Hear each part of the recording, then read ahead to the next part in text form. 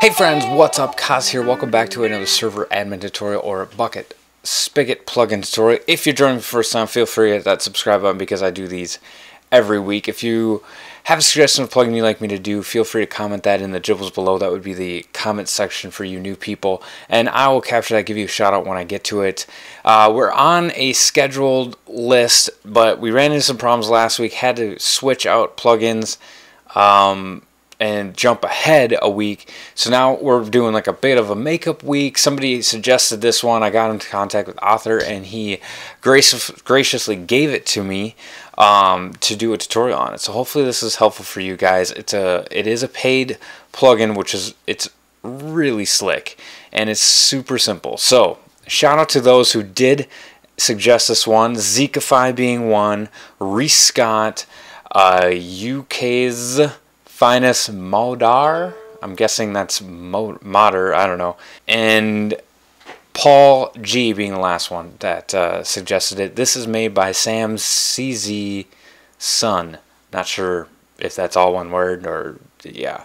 Anyway, it's great, and what it is, animated message of the day.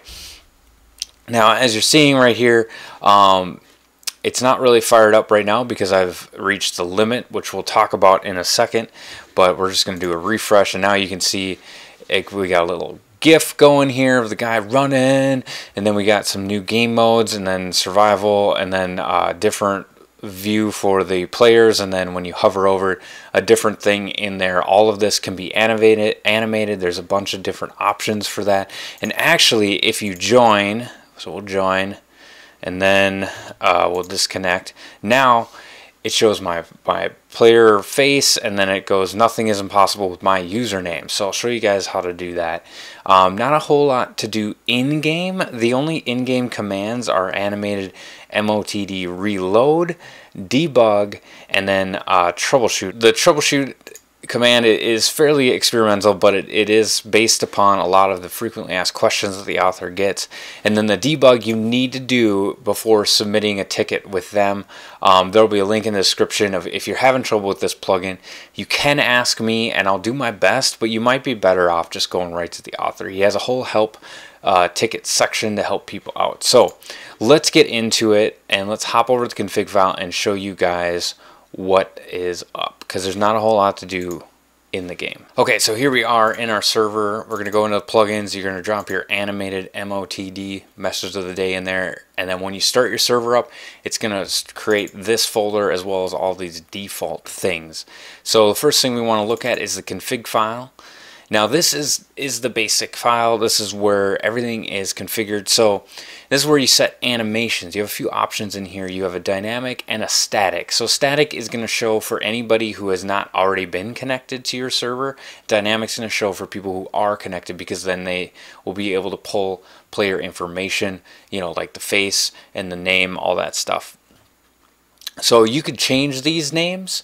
What they're going to do is they're going to reference files in your animations. Generic dynamic, generic static. You can just modify these files if you'd like, or you can change the names if you want. You can also put in different animations for different forced hosts. So if you're using Bungie and somebody does pvp.mcfriends.us and then it automatically pushes them to the PvP server, you can have different animations for those servers, which is kind of cool. So like you can actually connect to my server for 3 different hosts or whatever, game.mcfriends.us, play.mcfriends.us, and fan.mcfriends.us. So I could set up different animations depending on which host they're using to connect, which is really cool. Now caching, that's where it's going to store the information that it grabbed from those players, and in seconds, that is a lot of seconds, and I'm not sure what it is. So what it does is it grabs the face from this location, it grabs the variable player, the value name, and then that size of the face, which is really cool. Now you have your fallback. So your fallback is going to happen after your animations have run their loop, their duration, or maybe there's an issue with the animation failing to start for them. Maybe it's delayed for them, or they've passed the number of connections per IP address.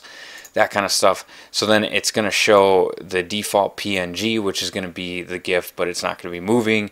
And then this is the message that it's going to show with your \n to denote next line. And then when you hover over the status bar, that's what's going to show right there for player sample. You can change that to status bar if you want to customize it to be the same as when it is animated. It will show up as an X for the connected signal or whatever on the right, but it's not that big a deal. You could see that too. This is where you set your max connections per IP, so you could lower that down to 1. If you put it less than 1, animations aren't going to work. I would recommend probably leaving it at 5. You can also modify the time formatting. Now 0 is your days, 1 is your hours, 2 is your minutes, and 3 is your seconds. And then you can also change the date format. So the 2 M's is your month, lowercase d's is your day. So if you're not American, you probably want to switch those to have days first. And then AM or PM is going to be your A. Update check. You can change your database if you don't want to use SQLite. And now you got some variables that you can put in there of different types of countdowns. So you can put rather than server or player, you can put countdown, value, and then you could put Christmas, or repeating like it's a drop party every hour or so, and it tells you when that stuff's happening. So we'll talk about more about variables in there, but you can set up your custom variables right there, which is super cool. So your blacklist, let's talk about that next. That's the next config file in here. Blacklist is going to not display animated messages for anything that's connecting from that IP address. So what you see in here a lot is the website stuff. So the way that websites work is they're going to ping your server and then they wait for a response. If the response takes too long because it's waiting for an animated message to play or something along those lines, these websites will not register your server. It'll say that the server doesn't exist or whatever. So if you're ever having an issue registering on a server that's not on this, or on a website that's not on this list, go ahead, go to getip.com, put in the website domain, and that's going to give you the IP address, and you can add it in here and update it. So let's hop into the generic static at first, because this is going to show when players have not connected to your server yet, and it's going to show up in animations, and then your players folder is going to be where your cache is, and then your GIF is going to be where the animation is. So that's kind of nice. So your interval is every 100 seconds. Duration is 1,000 seconds, which is a while, and then a delay. So you can even put a few seconds delay in there. So the interval is how often it repeats. So the reason this whole file is static is because we've set it to be static.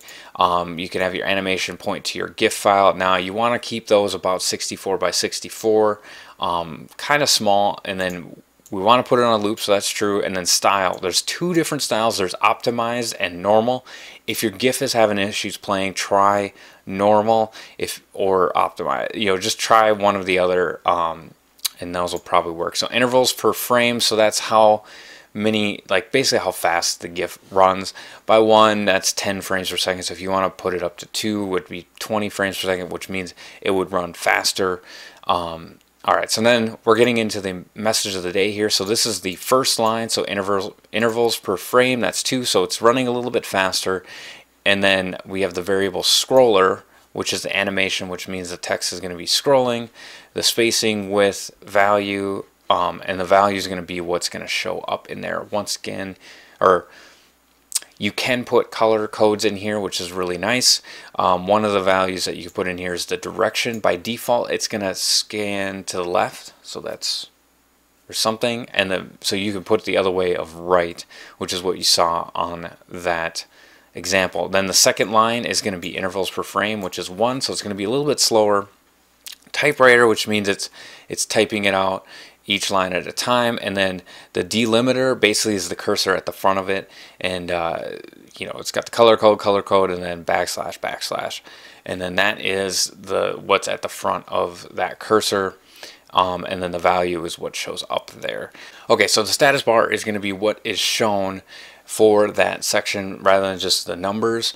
You can put players and then the numbers in there, the variable being server and then the value being referencing that variable, which is really cool. I'll put a link to the variables website so you guys, there's a lot more that you can do with them. I think he uses pretty much every example here, so you can kind of just pick and choose with what's there. Now the player data, that's what's going to show up when you hover over the number of players on there, and then line 1, 2, 3, 4, 5, and then you can, that's kind of the same thing. The thing about the status bar is if you change that, it's going to think that you have a different version, so that red X is going to show up, but it's not that big a deal. You probably didn't even notice it when I was showing you a minute ago, so it should be fine. Alright, so now let's move on to the dynamic. This is getting a little bit long, but so the other type is dynamic. Pretty much the same thing in their animation being face rather than the GIF file in there. So by default, the first line is pretty much the same. The second line is going to be nothing is possible, and then it's going to use this player variable here, and then it's going to show the player's face there, which is really cool. Status bar is pretty much the same. Player data is pretty much the same. The other difference is back here, player sample here for the fallback message, that's different than these ones over here. So that's kind of cool. So you got your static, dynamic. Static is for people who haven't connected, dynamic is for those who have, and then you have your fallback, which is like once the animations have run their course or if there's any kind of issue. So probably want to modify the fallback to be something simple there. So let's hop back into the game. I'll talk about variables here real quick, and then we'll wrap it up. Okay, so the variables thing, which is kind of runs this whole animations, is you have your variables, which is like that caret, variable name, and then space, value equals whatever it is, and then a space, setting equals the setting. Now that's really basic, and that's over the top. You can see all the examples either on the wiki or in the default config here, and that'll help you out. So like for example, if you want to do any kind of animations, that would be the caret typewriter equals, and then you have your pause, you have a value, you have your delimiter and your frequency. This is pretty much just playing around with it. It's going to take you a little bit to figure out exactly what kind of animations you want and all that, but I hope that this helps you get started.